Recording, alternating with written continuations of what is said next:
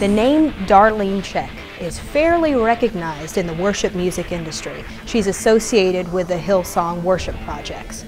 We had the awesome opportunity of sitting down with their house band, the Hillsong Live Band. They're from Sydney, Australia, and they shared with us what it's like to be a part of the original purpose of worship music. That's right.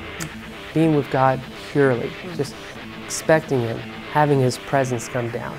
And some of the answers they gave, we really did not expect to hear. Watch this. Absolutely. So, I mean, we are the home worship team, and we've got a team of, in reality, like hundreds of volunteers to cover that, you know, those 30 services that Reuben talked about. And so when we're away, I mean, the amazing thing about our church is that there's amazing strength at home. There's great worship leaders that are there. So we're just a small representation, really, of a bigger team that is incredible. The first thing, I guess, again, is just to say that it's a church, and so we've got a whole lot of people that come in and volunteer their time. And essentially there's people that love God and want to serve Him and want to build what He's building, which is His church. And so our responsibility then as pastors is to try and help people to do that and help, you know, create opportunity for them to steward the gift. And so we're fortunate to have a great creative team, and a whole lot of people on that team write songs, and the heart of that team of our songwriters is really to write songs that speak into the life of our church. And so that if there's a need in church for a song and a particular song, then our team is busy trying to write it. And I think that's actually where the vitality comes in the songwriting. I think is this acute sense of need for our church to have a song to sing. We become irrelevant when we stop having something to say, when we stop being true to the message. Reality, no matter what the generation, no matter how young, how old, people need Jesus.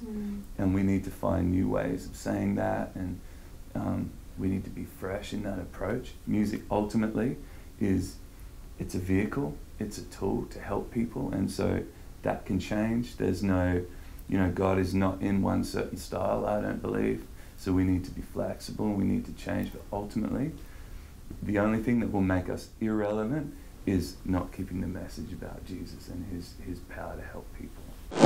I think you've just got to keep grounded in Christ. Reality is today, like, I need Jesus, and I hope I never forget that. And that's the reality.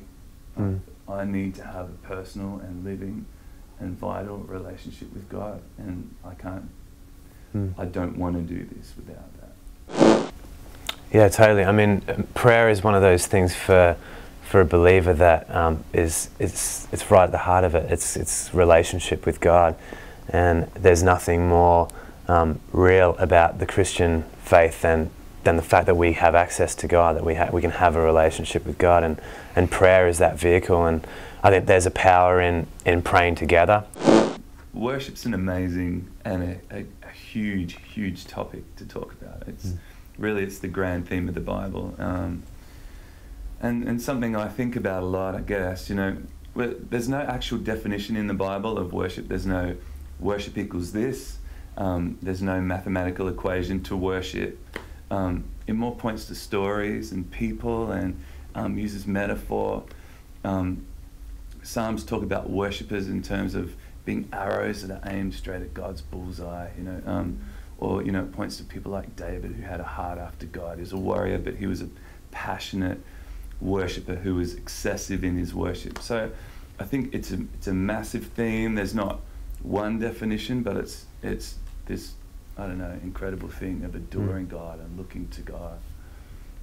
I think definitely, and I think that's one of the powerful things about coming into a meeting where there's other people confessing as well. And I think that is the great thing about singing. You know, it's one of the most unique ways of us all agreeing together about who God is. And the Bible says that when we do that, when we agree around who He is, that He's there with us. And so I think in worship, you know, people get revelation. I've heard story after story of people who, you know, in real situations, you know, they're standing there in worship and God has spoken to them and said, take this course of action, or this needs to change. And they're real situations and real answers for people.